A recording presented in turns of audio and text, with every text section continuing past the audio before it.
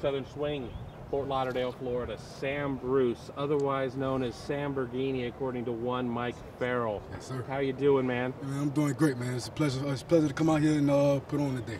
Spring football, not every state has it, but you guys were out there and you were getting after it.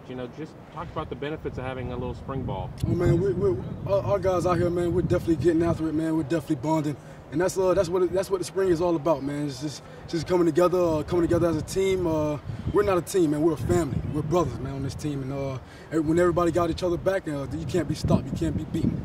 You had a good day. I saw you get to the house on there. There was a sound effect when you scored. And I was told to have you demonstrate. It's always it's that one cut. I try to make it one cut always when I'm cutting. So it's one cut. It's and when comes, somebody's gonna fall. Somebody is they're destined to fall. Well, I mean, I saw everything was bottling up, and then before I knew it, I just saw 6 running down the sideline. Yes, sir.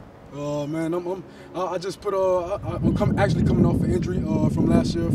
I got injured in the state game, but I've been working hard, man.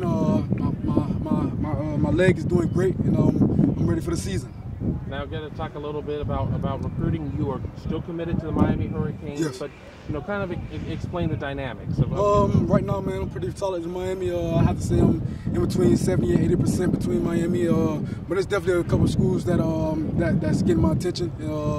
Little like Ohio State, Florida, Florida State, Alabama, and Auburn. So why those 5 schools? Why do those 5 schools have the door cracked open 20-30% for you? All speed, man. I really look at offenses and schemes and all 5 of those schools, man. They get the ball out to their receivers in the open space, man. And they just let them use their athletic ability to get to the end zone. Well, let's talk about Miami first. I mean, what was it initially about Miami that got your attention and got your commitment, and you're still committed to them? If there were signing day, it sounds like you would be a Cane. Yes, sir. Definitely, I have to say, it's not even 20 minutes away from home.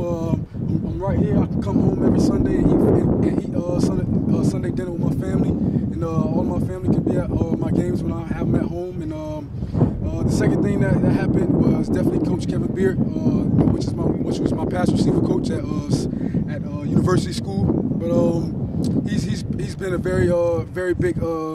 He's been a very big. I have to say a big mentor in my life, and that's pretty much it.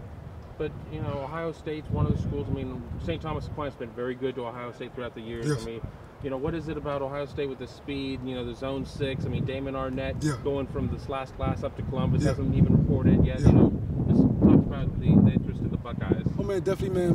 My main man's Damon Arnett is up there. I'm definitely looking for him to go up and fight for a starting position, man. He's a beast, and I know he's going to come in and change things. I also have another friend up there,